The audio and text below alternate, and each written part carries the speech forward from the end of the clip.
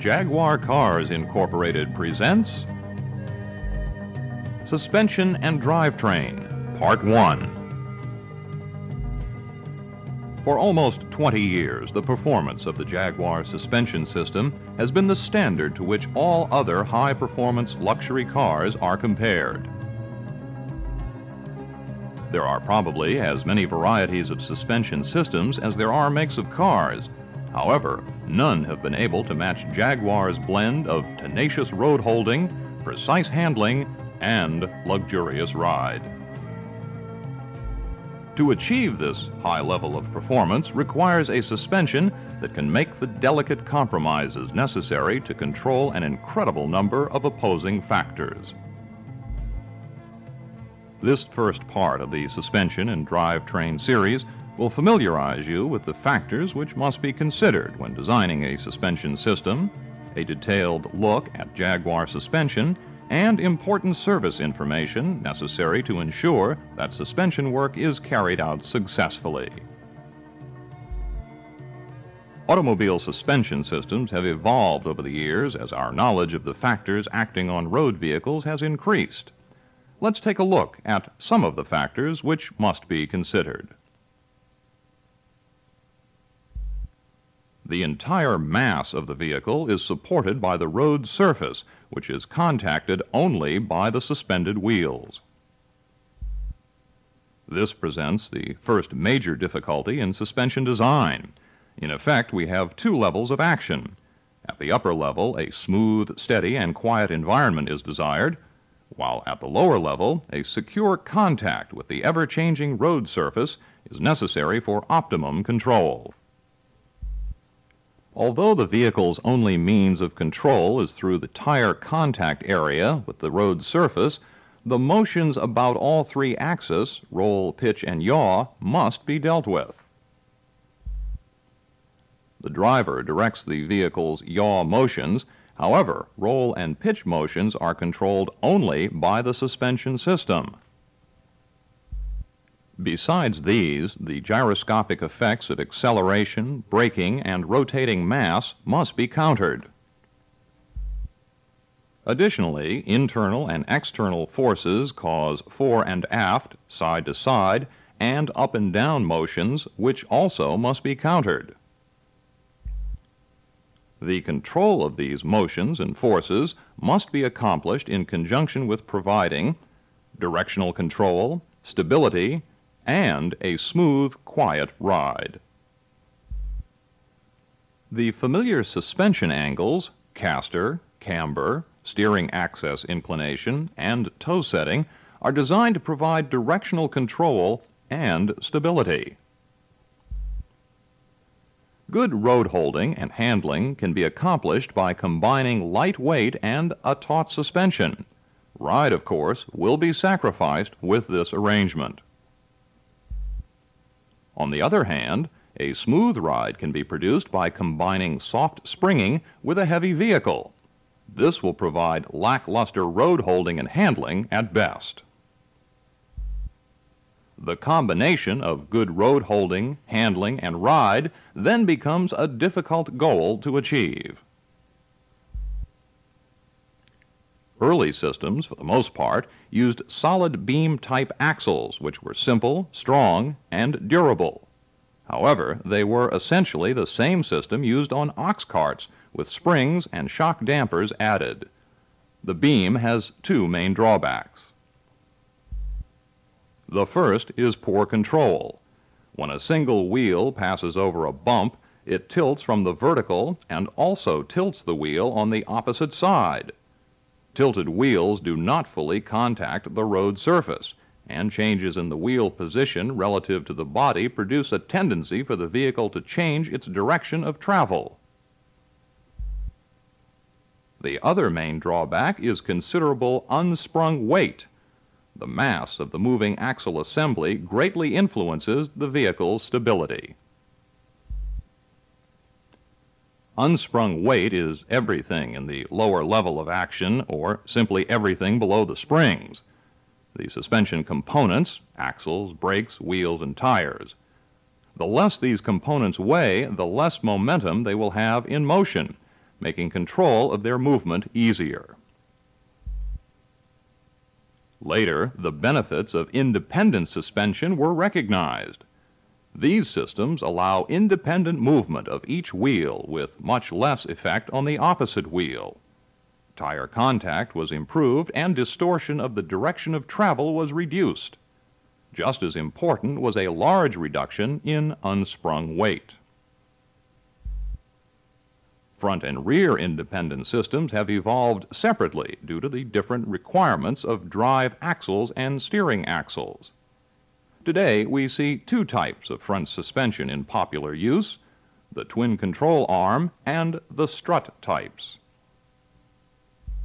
The strut type is inexpensive to produce, but it has the disadvantage of placing high loads on the shock absorbers and produces substantial track and camber changes under deflection.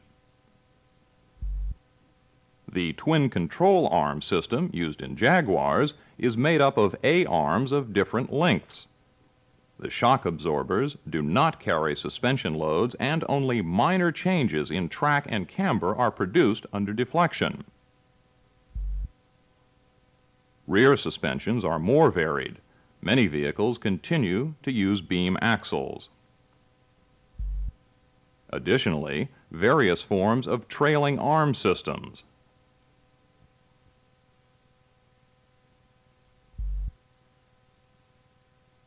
strut systems,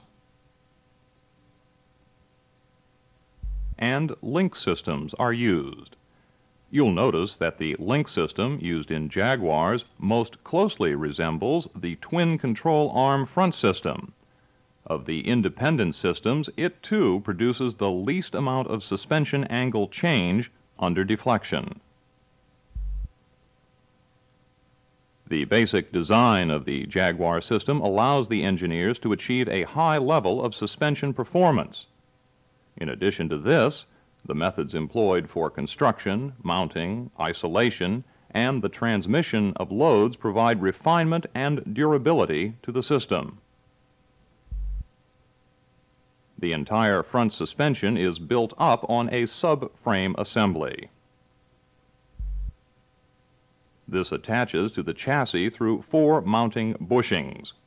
Spring turrets are incorporated into the subframe to retain the upper ends of the road springs. With these arrangements, all suspension loads transmitted to the chassis travel through the bushings, which have an isolating effect. Rugged forged steel upper and lower A-arms provide durability and resist distortion under high loads. The upper is formed by 2 separate arms which pivot on a bushed fulcrum shaft mounted to the subframe and form an A when attached to the upper ball joint. The lower, one-piece A-arm pivots on a bushed shaft running through the subframe and connects to the lower ball joint. An axle carrier connects between the upper and lower A-arms through the ball joints. The upper ball joint is non-adjustable, while the lower ball joint can be adjusted for fit. A stub axle mates to the carrier in a tapered bore and supports the wheel hub through taper roller bearings. Separate shock absorbers connect between the lower A-arm and the inner fenders. The anti-roll bar attaches to the chassis through bushings and connects to the lower A-arm via links and bushings. The rear suspension is also built up on a subframe assembly and is isolated by 4 V bushings. As we said, the rear link system is geometrically similar to the front double A-arm system. The drive shaft with 2 universal joints acts as the upper A-arm, and the lower link, or wishbone, acts as the lower A-arm. Pivoting on needle roller bearings at the inside crossmember and on taper roller bearings at the hub carrier on the outside, the lower link is strengthened to withstand drive and braking loads. Radius rods transmit the drive and braking loads to the chassis through bushings at both ends. The aluminum alloy hub carrier houses the rear hub, which is splined to the drive shaft. Once more, taper roller bearings support the hub. Double coil shock units connected to the lower link and the subframe combine spring action and dampening. To further reduce unsprung weight, the disc brake assemblies are mounted inboard where their mass will not be in motion during suspension deflection. As you can see, the construction of Jaguar suspension takes no shortcuts to achieving its goal of delivering superior performance.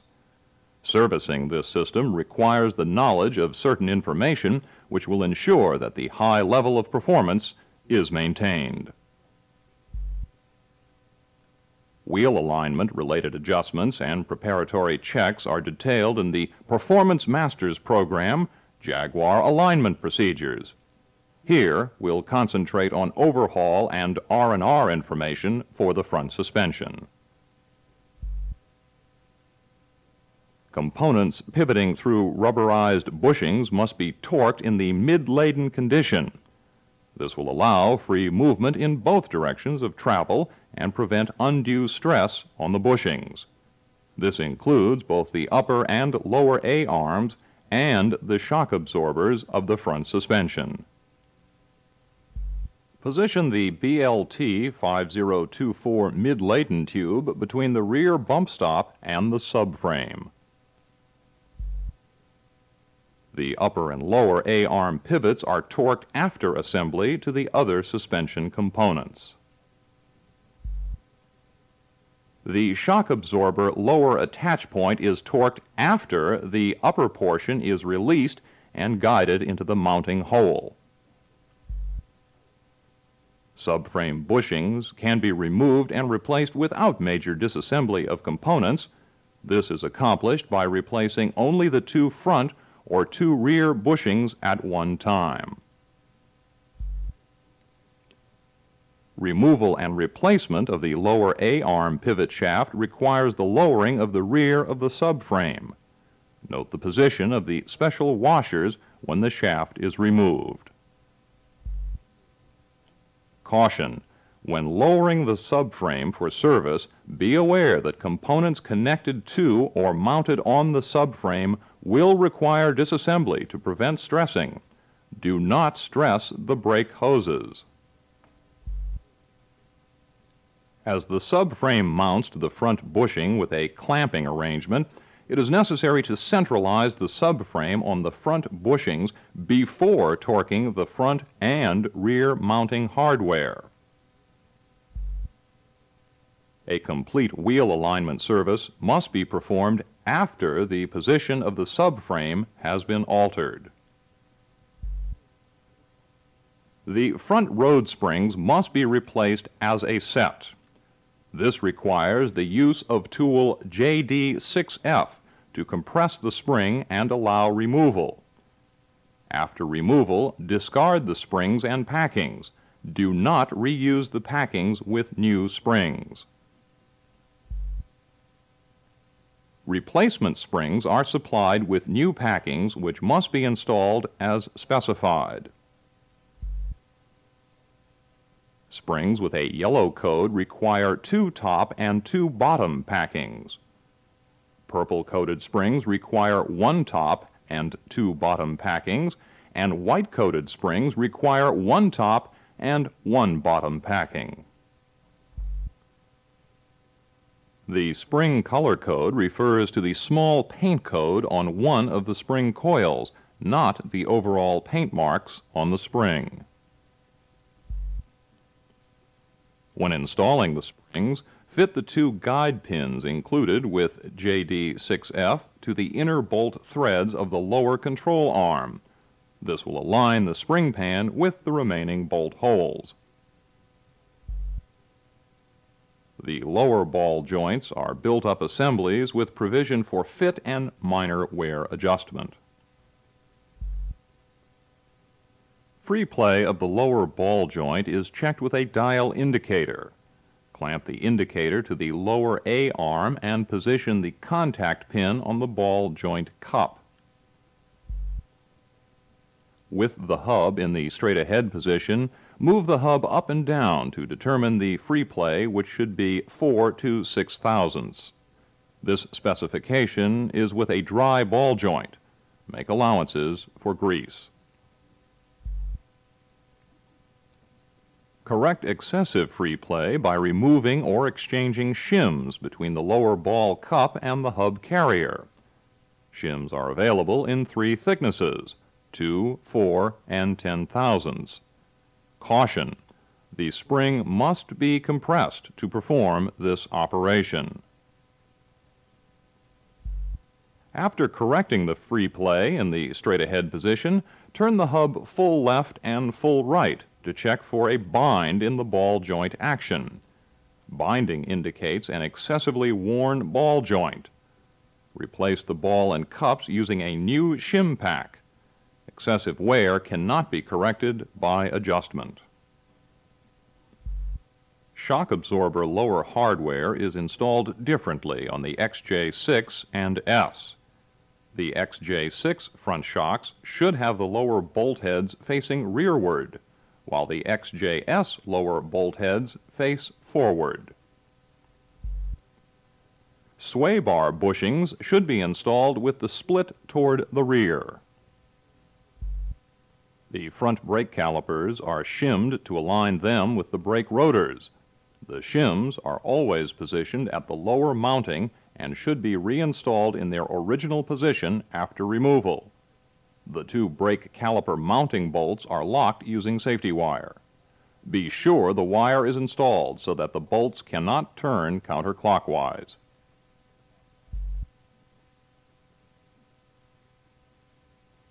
Lubrication of the front suspension is required only at the ball joints and the hubs.